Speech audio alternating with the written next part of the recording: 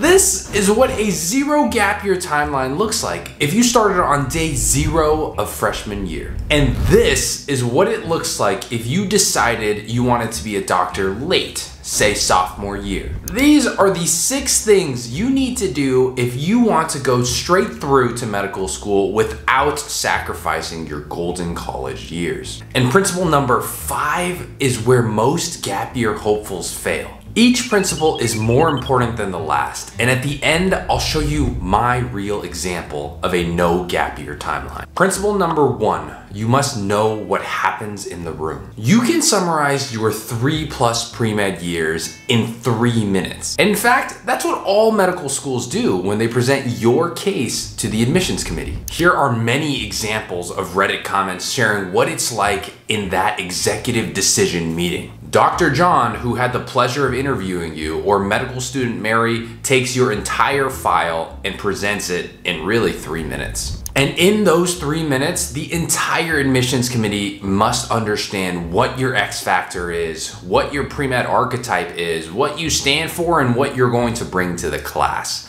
It's a ton to get right in a 3-minute summary. Are you going to be their community advocate fighting for women's reproductive rights? Or the pre-med heavily engaged in mentorship and education, helping to build a pipeline for younger underserved students to get to higher education? Or are you the clinician scientist pre-med archetype, where you'll be spending half of your time in clinic and half of your time developing innovative solutions in the lab? The scariest part of all this is that you are not advocating for yourself. You must convey your life story, your narrative, and your journey to medical student Mary or to Dr. John, who will advocate on your behalf. And so now that you know that you must stand out on that stage, we can work backwards from that meeting to figure out how we can convey our best selves. In fact, with all of our application cycle students, we start with a one-liner exercise or a unique value propositions exercise where we identify what we want Dr. John and medical student Mary to say on our behalf. And we protect time to work on these grouped themes exercises to help medical student Mary and Dr. John remember what our pre-med is all about. Know what happens in the room so you know what you need to accomplish in the years leading up to it. Every year, over 50,000 pre-meds apply to medical school, and over 60% don't get into a single one. If this video hasn't been completely trashed thus far, I highly encourage you to take a look at the free resources we have in our description box below. Click the link in the description box to find out more, and for now, let's go back to the video. Principle number 2, build the timeline. Most medical schools will start in August or September, and you will want to start in August or September of the same year you graduated. If you know that's when your white coat ceremony is, you can work backward to identify the other key milestones leading up to it. Immediately before the white coat is the acceptance and the interview stage. That happens anywhere between October and March of the preceding year. Before that, you'll want to submit the secondaries, which happens in secondary summer, in that June to October range. Submitting earlier with quality, certainly better than later. And immediately before that is submitting your primary application, which in 2024 opens on May 28th. And to submit the primary, you must have all of its parts, specifically your GPA, your MCAT score, your extracurricular activities, and your letters of recommendation all must be ready. And remember, you can break each of these down as well and put them on your timeline too. Your MCAT, for example, requires a set of prerequisite courses, a year of biology, a year of OChem, a year of Gen Chem, a year of physics, a semester of biochem, and optionally some psychology and sociology courses. And now for letters of recommendations, most schools will ask for anywhere from 3 to 5 letter writers, sometimes asking for science courses, non-science courses, and physicians who you may have shadowed. And often it takes more than 10 weeks to build a relationship strong enough for someone to advocate on your behalf. And remember, lastly, and arguably most importantly, your extracurricular profile must be extremely well developed by the time you apply to medical school. That means finding time for clinical experience, research, community service, and your passions all throughout these 3 years, while concurrently juggling the GPA, the MCAT classes, the letter of recommendation building, and most importantly, living your college life. And if you're not a day zero freshman starting from scratch, you will need to compress all of this into your remaining 1 or 2 years before you apply in that spring of junior year. Adjust and you'll see that it gets pretty tight pretty quickly. One encouraging and beautiful thing about this timeline, however, is that you know exactly when you need to focus on things and when you don't need to focus on things. My dad used to tell me that when I am 40, I can worry about cutting the lawn. At this time, I'm not 40, so I don't need to worry about cutting the lawn. The same goes with your pre-med journey. If you're a freshman in fall quarter, you don't need to be reading CARS passages because the MCAT is tucked away in a summer 2 years from now. Principle number 3, write your story intentionally. It's very rare you'll find a pre-med who at the age of 1 knew they wanted to be a clinician scientist, neurosurgeon using CRISPR-Cas9 immunotherapy to target specific lesions in the brain. Heck, when those pre-meds were 1 year old, that technology did not even exist. Finding your X factor and understanding what you really are passionate about is a difficult, soul-draining task. What worked for me and has worked for thousands of other pre-meds that I've worked with is really just exposure. You will find out what you care about when you have enough evidence accrued that says that activity is really fun or that activity was really meaningful to me. And so I believe that the best way to find out who you are is to fully commit to a ton of extracurricular activities. I call this the season of yes. For example, during my own freshman year, I joined an organization called I'm Home, which provided resources for people experiencing homelessness, including supplies and food services. Unfortunately, we didn't do any site visits more often than once a year, and so I never really got to know that population, and my interest in that organization faded quickly. The mistake most pre-meds make during the season of yes is assuming that their bandwidth is capped. Even while I was with I'm Home, I also applied and joined many other organizations, including Vietnamese Community Health, a community health organization serving the Vietnamese and Hispanic immigrants in Orange County,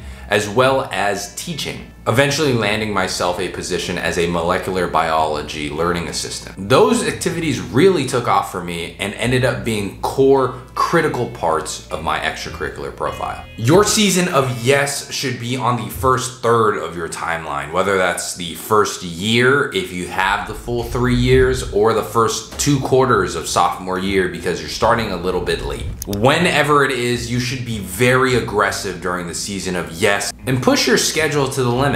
Say yes to everything that you're remotely interested in, every single opportunity that comes your way, because each and every one of them have a huge amount of potential on the back end if it ends up being the thing you really care about. On the back 2/3 of your no gap year timeline, however, you will need to transition to a season of no. As you become more committed to your favorite extracurricular activities, the distractions will get bigger, brighter, and louder. Our student Harry, for example, had to say no to becoming an EMT supervisor so that he could make time to really develop his X factor, building a nonprofit to create social services for caretakers who are experiencing burnout, caring for elderly populations. Contextually, when he was a freshman, he spent the entire year trying to get his first job. And now, as a junior, being offered on a silver platter the EMT supervisor position, he has to say no. And this is your season of impact, where you're going to build real depth and stand out by the level of accomplishment that you've had in your extracurricular activities. Tanya, for example, is one of our fantastic students who, in her social impact module, was able to create an organization helping refugees process their visas. Having an aggressive season of yes, followed by a very aggressive season of no, is the only way you'll learn what you care about and develop world-class impact in it. Principle number 4, your 4th year doesn't matter a single bit. Medical school admissions is a high-stakes process. And so I like to be extremely conservative and risk averse. My recommendation is to assume that your application with no update letters as it stands in spring quarter on junior year is good enough to get you to your target medical school. That's how aggressive, conservative, and over the top you really want to be. Remember how you're spending your 3rd year spring, summer, and all of your 4th year. Primaries during your 3rd year spring, secondaries during the summer into 4th year, interviews during your actual 4th year fall quarter, and by the time medical schools have made a decision in the winter or spring, there's not a lot of room for you to really add anything to your application. And don't forget, in addition to writing your application and being on the interview trail, you still are a full-time student, taking anywhere from 12 to 21 units, and are still likely very involved in your extracurricular activities, pushing forward big projects that you've been building for the last 2 or 3 years. If interviews ever come back in person, you're more likely to be doing your calculus homework on the plane than adding a new extracurricular to tell medical schools about. Principle number 5, you only have one shot. Specifically, I'm talking about the MCAT. If you look at the possible timing of the MCAT exam, you'll find a couple of months where it's possible. If you want to submit your primary on May 28th, you could theoretically take it in early May,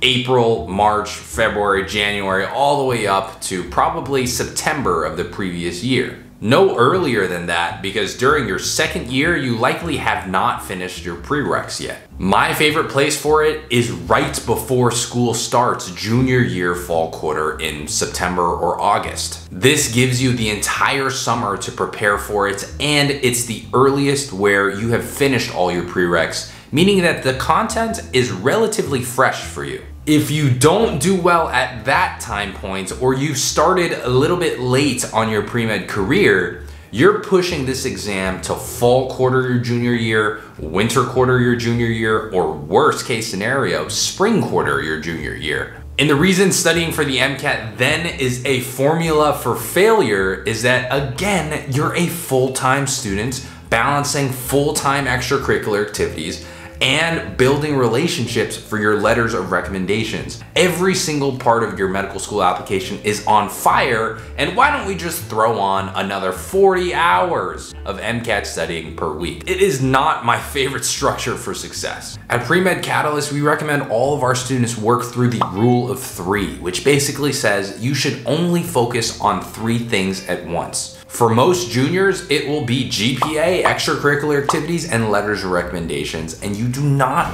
want to throw the MCAT on top of that. And so if you take nothing else from this gap year video, please make sure that you take this exam seriously. Specifically, treat it like a 40, 60, 80 hour a week job. It will be the hardest you've ever worked on a standardized test in your life. That means if you can afford it, try not to have a part-time job eating away at your schedule. That means don't spend 30 to 50 hours a week in lab on research. Talk to your PI in advance to set your schedule up for success. You want to study to the point where even on your bad or worst days, you can score at a place that you are comfortable will make you competitive for your target medical schools. Principle number 6, see a real example. I ended up taking 0 gap years and getting into my dream medical school, UCLA, and here is exactly how I did it. From where my most meaningful extracurriculars came from to when I built my most meaningful letters of recommendation relationships to when I took my classes for the MCAT and my prereqs and everything in between. I want you to see just how jam-packed a gap year timeline really looks so you can modify your own timeline accordingly. That video is here. I'll catch you over there, and thank you for your time and attention.